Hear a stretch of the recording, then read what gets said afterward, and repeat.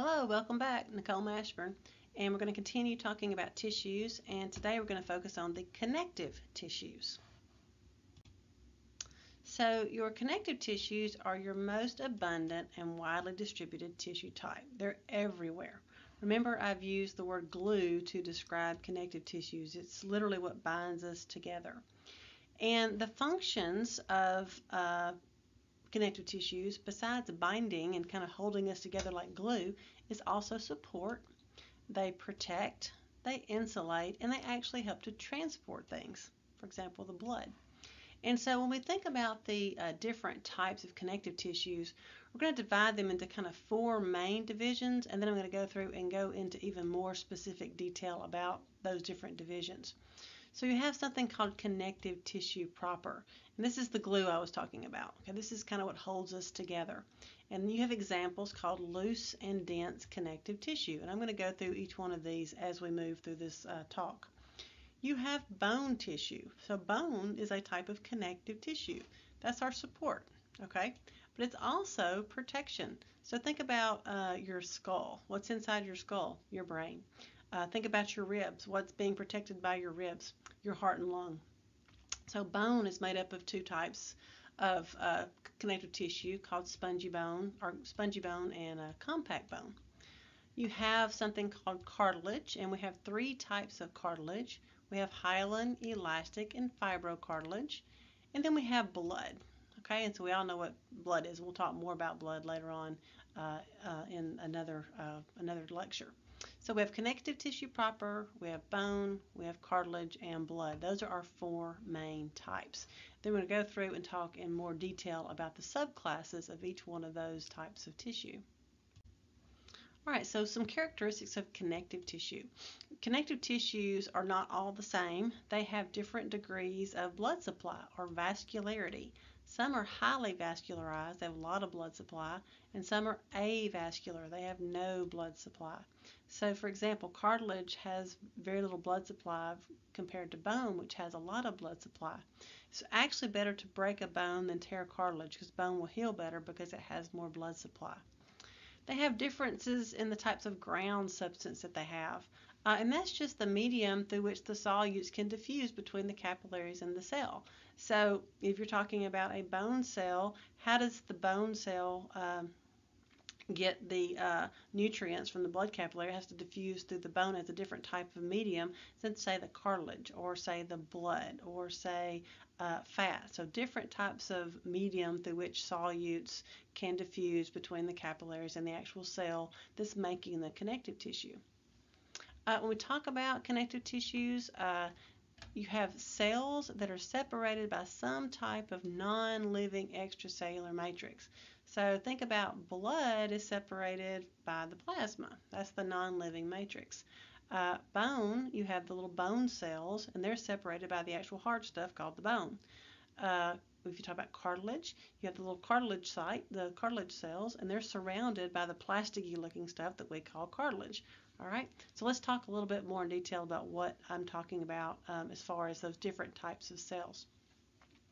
When you're looking at cells and you want to give them a name, if you end the name in blast, that means it's a mitotically active cell. That means it's young and dividing. Okay, if it's now named a site, that means it's a mature cell. All right, so blasts are young, mature, dividing cells, and sites are mature cells. So fibroblasts are cells in connective tissue that make kind of a fiber type material. Chondroblasts and chondrocytes, when you see the word chondro, that means cartilage. I'm just kind of giving you some ideas of how to break down these words. So as we go forward, you can kind of start guessing what it means just by learning the vocabulary. Osteo always means bone, so you have osteoblasts, which are young bone cells, and osteocytes, which are old bone cells. You have hematopoietic cells. Poiesis means to make. Hemo means blood, so these mean to make blood. These are the types of cells that make red and white blood cells. And then you have cells like fat cells and mast cells and macrophages. So I'm going to use some of these terms. I just want to introduce them to you now so you can, I like it when you can start to break down words. So I really want you to start learning the vocabulary. So when you see words, see if you can break it down. Because if you can break it down, sometimes you can figure out what it means. So when you think about connective tissue, you're going to have fibers associated with it. And the three types of fibers that you see associated with connective tissues are collagen, elastin, and reticular. So collagen, think strong. This is what gives connective tissue their strength. Very, very strong. There's a lot of it. Elastic fibers, these allow for stretch. Okay, so when you're thinking about these connective tissues, think about where they are and what they do, and that'll give you an indication if they have a lot of elastic fibers or a lot of collagen fibers. Reticular fibers, whenever you see the word reticular, that means web-like. And so these are going to be highly branched fibers. And so a lot of times when you see reticular fibers, think web-like. You can think about support scaffolding. They actually kind of make a support system to surround and support tissues. Something's got to hold your tissues and your blood vessels in place, and the reticular fibers help you do that. They form a web to hold things in place. So this is just a generalized connective tissue, and I want you to realize connective tissues can be made of many different types of cells. Where we talked earlier about epithelial tissues, a lot of times you'll have just a layer, 1 or 2 or 3 layers of a type of cell making an epithelial tissue. Connective tissues can have many different types of cells associated with them and different types of fibers. So in just a general type of connective tissue, you could expect to find macrophages, which help with immunity. You can find fibroblasts, which will make those fibers. Lymphocytes also help with immunity. Fat cells for cushioning. Mast cells, those things make histamine. They play a role in immunity. Neutrophils, that's a type of white blood cell. You have all these types of cells kind of in and amongst your connective tissue, helping to keep you healthy. You're going to have a blood supply many times, not always, associated in the connective tissue. You're going to have some kind of a matrix. It could be hard like bone. It could be liquid like blood. It could be kind of plasticky like cartilage. And you're going to have those fibers, some for strength, some for stretch, and some for kind of a web-like support. And depending on the type of tissue, you'll have varying amounts of these three. So all of these, in some kind of form or fashion and ratio can be found throughout your different types of connective tissues, okay, in general. So we're going to talk about some specific connective tissues and what they're made of. All right, so that first class of connective tissue are your connective tissue propers, just good old connective tissue. And so you have what's called loose connective tissue and dense connective tissue. And these are your examples. Areolar, or some people say areolar, so areolar or areolar. Adipose and reticular are loose. And then dense regular, dense irregular, and elastic are your dense connective tissues. Let's talk about those. All right, so loose areolar, okay? So again, just like with epithelial tissue, we've got your name of the tissue, a description of it, what it does, and where you can find it. So this type of tissue is going to be a gel-like matrix. It's going to have all the fiber types. It's going to have fibroblasts, macrophages, mast cells, blood cells. And this is going to be what kind of wraps and cushions our organs, okay? So think almost like bubble wrap, kind of protecting our organs. And they can play an important role against inflammation. They have cells that can eat bacteria. And they also allows you to hold tissue fluid, so it kind of keeps your organs kind of nice and cushioned in a fluid environment. You'll find them under epithelia. They surround your organs and your capillaries. So this would be an example of that, just below an epithelial layer. You actually have some of this when you think about if you hit yourself and maybe you get a swelling. That's that type of tissue can hold a lot of fluid, and so you'll get swelling in that type of tissue. It's able to stretch and hold lots of fluid, like an inflammation and swelling. Adipose, this is another example of loose connective tissue. This is fat, okay? So adipocytes are the names of the fat cells. They're called adipocytes. And so this whole thing, that is a fat cell. That's actually the nucleus right there. So each one of these is an adipocyte, And this is just a big bubble of fat, and it's so big that it pushes the nucleus kind of to the side. And so we use our fat to help us reserve food. Like we store up food in our fat. Think about a bear going into hibernation, and they put on a lot of fat before they go into hibernation. They help us prevent heat loss. Again, think about an animal that puts on a lot of fat to help it stay warm in the wintertime. And it supports and protects our organs, so it's like a cushion. And so, you're going to see fat under the skin. It's around your organs. There's actually fat around your eyeballs and in your abdomen and the breast. So there's pretty much fat everywhere. Okay. Again, protection and support of the organs. Fat is a food reserve, and it allows us to protect against heat loss. All right, reticular. So you see how it's kind of web-like? So this is that web-like, and they form, like I said, kind of like a scaffold. And so they form the support. It's like an internal skeleton for your organs almost. And so one of the places you'll see these are your lymphoid organs, like your spleen. And your spleen is where it's part of your immune system, and so your blood and your lymph fluid will flow through your spleen, and it's kind of a filter to get out any kind of bacteria that you need to get rid of, and also any place to get rid of old red blood cells. So it's kind of like a sieve, like a colander, and so as stuff flows through the spleen and through this web-like colander, things can be removed from either the lymph or the blood as it goes through the spleen. All right, so dense connective tissue, we have dense regular. And if you look at dense regular, it's dense, hence the name, and it has a really regular pattern, okay, regular pattern. Got a lot of collagen fibers, and these fibers are going to be kind of parallel. There's not a lot of elastic fibers, and this is what attaches your muscles to bones. It attaches bones to bones.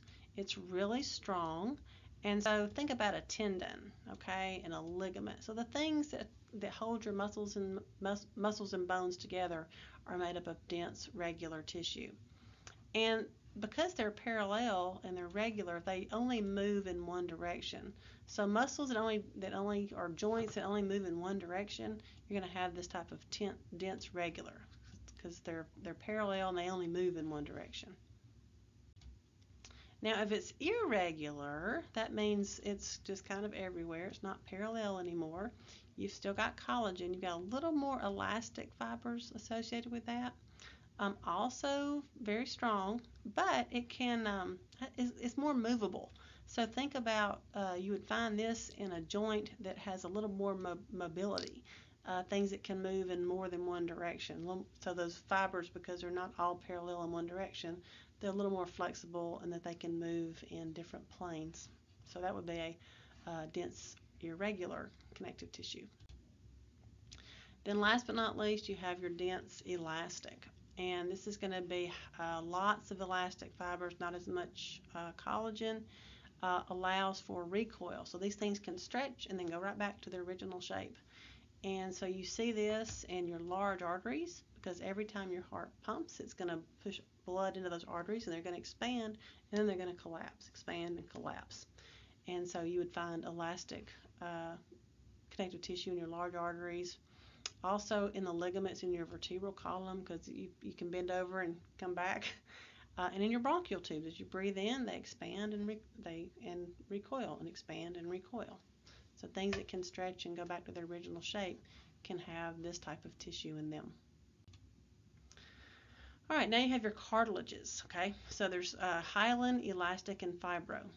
If I mention cartilage, I'm almost always talking about hyaline. It's everywhere. Okay. You do have some elastic, it's the most flexible, and then fibrocartilage is the strongest. Okay, so we're going to talk about this more when we talk about the bones, but we will just briefly cover it right now. So this is the matrix, okay, and these are the little lacuna that have the chondrocytes in them. So lacuna just means little cell house, and the chondrocytes make the cartilage. So here's the cells making the cartilage in the little house, and here's all the cartilage matrix. If you've ever eaten a chicken bone, you know that piece of plastic on the end of the bone, that's the cartilage, okay? So hyaline cartilage is everywhere. It supports and reinforces. It's very resilient. It resists compression. So it's actually the template for our bones. So embryos have a cartilaginous skeleton that then turns into bone. All of your bones, your long bones, like your bones in your arm and your leg, they're going to have hyaline cartilage associated with those bones on the ends of them. There's cartilage that connects your ribs to your sternum. This is all hyaline cartilage. We call those our costal cartilages because costal means ribs.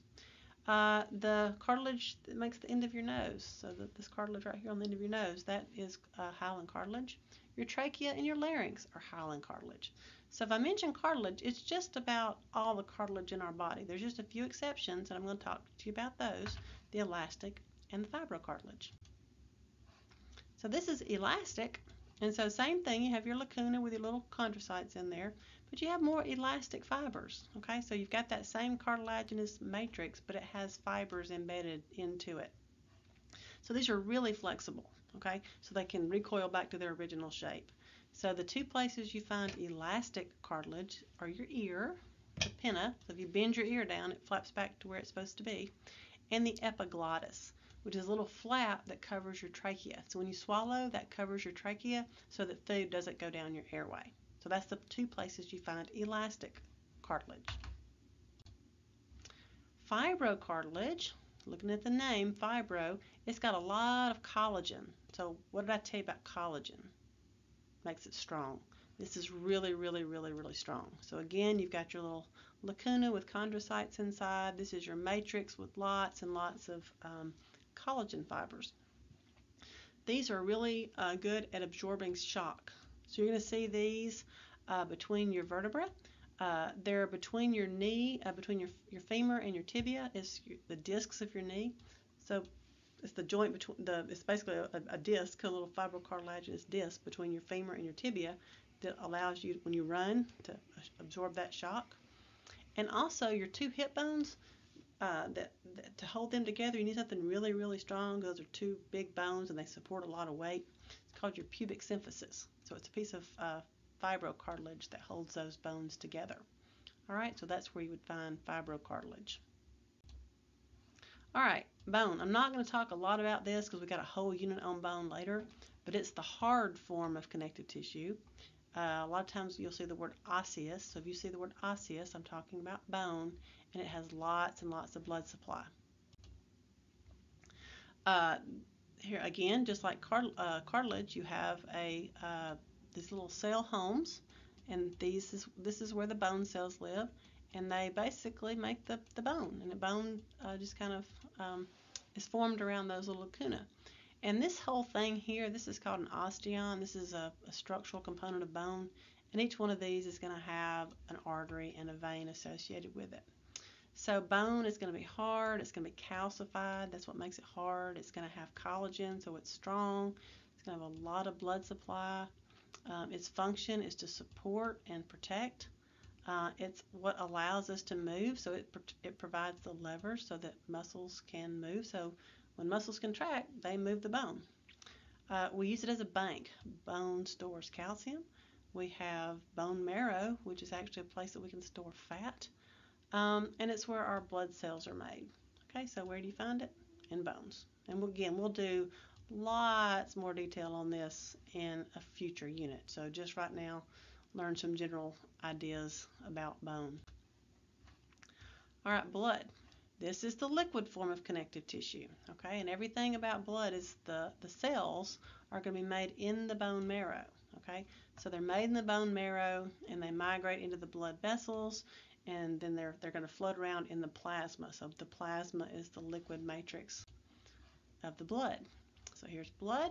You have, this is a white blood cell, this is a white blood cell, all these are red blood cells. You'll learn this, and you'll learn how to identify all of these in your second anatomy. The function of blood: transport gases, carbon dioxide, oxygen, transport nutrients, transport electrolytes, transport everything. So what you're trying to transport throughout your body, you're going to use your blood. And where do you find it? Inside your blood vessels. All right, so that is all about connective tissues. So I will see you again. We're going to talk about nervous tissue and muscle tissue. And thank you for your attention.